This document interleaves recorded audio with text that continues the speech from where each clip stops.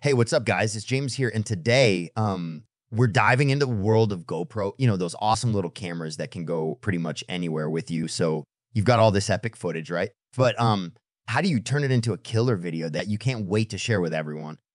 Well, that's where a good video editor comes into play, and I've been testing out a bunch to find out which one is the best for GoPro content. Trust me, whether you're a seasoned pro or just starting out, I've got something that'll work for you. Now, I totally get it. Editing can be like super overwhelming with all the tools and settings. It's a lot, but don't worry, I'm going to break it down for you. Keep it simple and show you just how easy it can be to take your GoPro videos to the next level. And hey, if you're interested in any of the software we talk about today, you can find the links right down there in the description.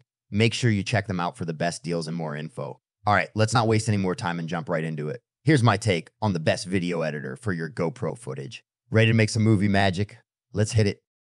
So, let's talk about Adobe Premiere Pro, especially if you're into making GoPro videos. Right now, the thing about GoPro footage is that it's super dynamic. You're catching all that action. You need an editor that can, keep up. So what I found is that Premiere Pro is just powerful, like really powerful for this kind of stuff. It can handle that high res, high frame rate footage like a champ, no stuttering or crashing that you might get with less robust software. Now, one of the things I really dig about Premiere Pro is the workflow. It's kind of like a playground for video editors. You have all these tools and effects at your fingertips, and syncing up your video with like a killer soundtrack is just, it's a breeze. And for GoPro videos where you've got all that movement and maybe a bit of wind noise, the audio cleanup features are just top notch. You can actually make your audio, which is just as important as the visual sound professional. But here's the thing. Yeah, it's not all sunshine and rainbows. With Premiere Pro, it's got like a steep learning curve. If you're just starting out, you might find it a bit daunting. There's so many features, so many buttons and settings that it can be overwhelming. But don't let it put you off, because once you get the hang of it, it's actually a game changer for your videos. And performance-wise, you've got to have a decent setup. GoPro footage, especially the newer models with those, higher resolutions and frame rates, can be demanding. So if you're on an older computer, you might need to consider an upgrade to really take advantage of what Premiere Pro offers. But if you've got the hardware to run it and the time to learn it, honestly, it's just an incredible tool for making those GoPro videos just pop. Okay, guys, so let's talk about DaVinci Resolve, especially when it comes to editing GoPro videos. You probably know that when you're working with GoPro footage, right, you've got these super high resolutions, like 4K, maybe some high frame rates, and DaVinci Resolve is pretty much a powerhouse that can handle all of that. Now, I've been messing around with it, cutting some GoPro clips, and I've got to say, I'm kind of impressed by the performance. So first up, the interface. It might seem a little daunting if you're coming from, say, simpler software, but once you get the hang of it, man, the workflow is smooth. The thing is, Resolve is kind of split into these different pages. As you've got one for editing, one for color correction, another for effects. And it's pretty darn cool because it keeps things organized. Now, with GoPro's wide dynamic range, color grading is where Resolve just shines like crazy. You can really dive deep and tweak the colors to, make that sunset pop or get the blues in your ocean footage. All right, let's talk about performance, because that's key, right? Resolve is getting super resource intensive. That's true. So if you're running it on a less powerful machine, you might run into some hiccups when editing those big 4K files. But if you've got a solid setup with a good graphics card, you're looking at pretty smooth playback, even with multiple layers of video and effects. I mean, it's kind of built to handle cinema grade stuff. So GoPro footage, yeah, eats it for breakfast. Lastly, one of my favorite things, the built-in sound library. So you've got your epic GoPro footage and you want some cool sounds to match, right? Resolve has this massive collection of sound effects that you can just drag and drop into your project. Super handy. And it just makes the whole editing process so much faster because you're not hunting around the web for decent sound effects. So overall, for editing GoPro videos, I'd say DaVinci Resolve is a solid choice. Powerful, feature-packed, and with a bit of a learning curve, but totally worth the effort. Okay, so Let's talk about Filmora X and Y. I personally think is one of the best choices out there if you're editing GoPro videos. You know, as someone who's used a bunch of different editing software, I can say Filmora X has this super intuitive interface that's really user-friendly, especially if you're just starting out. You don't want to get all bogged down in complex menus and like a million different options, right? Now, when it comes to GoPro footage, we all know it's kind of special because you're capturing all this high action, high intensity stuff, which is awesome, but it can also be a bit of a challenge to edit smoothly. In Filmora X, well, it's got these great features like motion tracking, which is super cool for following your subject through the chaos, and the stabilization option.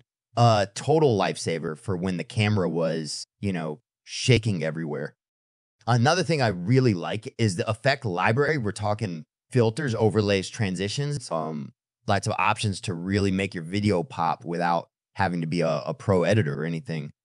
They've also got this like royalty-free music library, right? So picking a killer track for your GoPro adventure becomes this super simple task, and that can totally transform your video. Trust me. Lastly, let's talk about performance because nobody wants to sit around all day waiting for stuff to render, right? Filmora X is generally pretty quick, like even with high-res GoPro files. Now, it may not be the fastest kid on the block compared to some high-end professional software, but for what you're paying, it's absolutely worth it. Plus, you get these frequent updates, so it just keeps getting better. Overall, for GoPro editing, it's a solid choice, and it'll have you putting together those epic videos in pretty much no time. Okay, guys, let's dive into Luminar Neo, and I've been testing it out specifically with GoPro footage, right? So let's talk about how Luminar Neo really performs when you're trying to get those sick edits for your GoPro videos. Now, the first thing that popped out at me was the interface. It's super sleek, not too cluttered, which is a huge plus when you've got all those tiny clips to work through. But the real magic, it's in the editing tools. They're honestly pretty robust. So the thing with GoPro footage is, it can sometimes look a bit washed out or like you've got that fisheye effect going on. Now, what's really cool about Luminar Neo is the AI tools. They've got this thing called the AI Enhance, and it just takes a single slider to tweak the color details and like the overall tone of your video. And it's pretty impressive, honestly. For a quick edit where you're not looking to spend hours, it's a game changer. And what about those times when you're out with your GoPro and you've got like a photo bomber in the background or just something you want to get rid of? Luminar Neo has this content aware remove tool, which, is pretty nifty for cleaning up your shots. Now, this is primarily a photo editor thing, but it's neat to see such a feature available because you could grab a frame from your GoPro video and like fix it up before using it as a thumbnail or incorporating it back into your video. Lastly, let's talk about the export options, right? You need your final edit to look crisp when you're uploading it or showing it off. With Luminar Neo, the export is pretty straightforward and you've got a bunch of different formats to choose from. I mean, the compression is decent. I didn't notice much loss in quality, which is always a concern with GoPro footage because you want those details to pop, especially if you're doing something extreme. So yeah, overall Luminar Neo, it's definitely worth considering for your GoPro video edit. Let's talk about Final Cut Pro X as a go-to editor for GoPro footage. Now, you probably know that GoPro cameras give you some stunning, high-quality footage, like a really top-notch action shots. And yeah, you want an editor that's going to keep up with that quality, right? So Final Cut Pro X, it's pretty slick for this stuff. First off, the interface is super user-friendly. Even if you're new to video editing, you'll find your way around without feeling too overwhelmed. I mean, sure, it may take a little bit of learning, but once you get the hang of it, it's a breeze. And for GoPro footage specifically, Final Cut Pro X handles the 4K like a dream. You're able to import your clips, and it works with the high frame rate super well, so your final output is just as crisp as the original shots, which is, pretty important. Now, about the performance, Final Cut Pro X is optimized for Apple's hardware, right? So if you're editing on a Mac, it's incredibly smooth. The magnetic timeline feature is a game changer, honestly. It makes arranging and trimming clips so much easier, and there's less chance of accidentally messing up your project. When you're working with those action-packed GoPro clips, this kind of efficiency is key because you don't want to lose the momentum of, those intense moments. But here's the kicker. Final Cut Pro X has some seriously powerful color correction tool. And when you're dealing with the varied lighting conditions that come with GoPro footage, you know, maybe you're shooting at dawn or dusk or heck, even underwater. These tools help you get that consistent look across your entire video. Definitely a win in my book. Plus, with the ProRes and H.264 options, exporting your video is both fast and you get this high quality outcome without having your file size blow up. So yeah, Final Cut Pro X, it's definitely worth considering for your GoPro edits. All right, catch you in the next one. All right, folks, that pretty much wraps up my take on the best video editor for your GoPro footage. I hope you found this helpful. And hey, if you did, you know, make sure to check out the links I've put in the description below for all the products we talked about today. And if you're sitting there and you've got a question, or maybe you want to share your own experience with these editors, please don't hesitate to leave me a comment down there.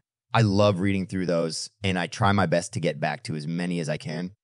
Also, if you're not subscribed yet, go ahead and hit that subscribe button. And it's like right down there so you won't miss out on any of my future videos.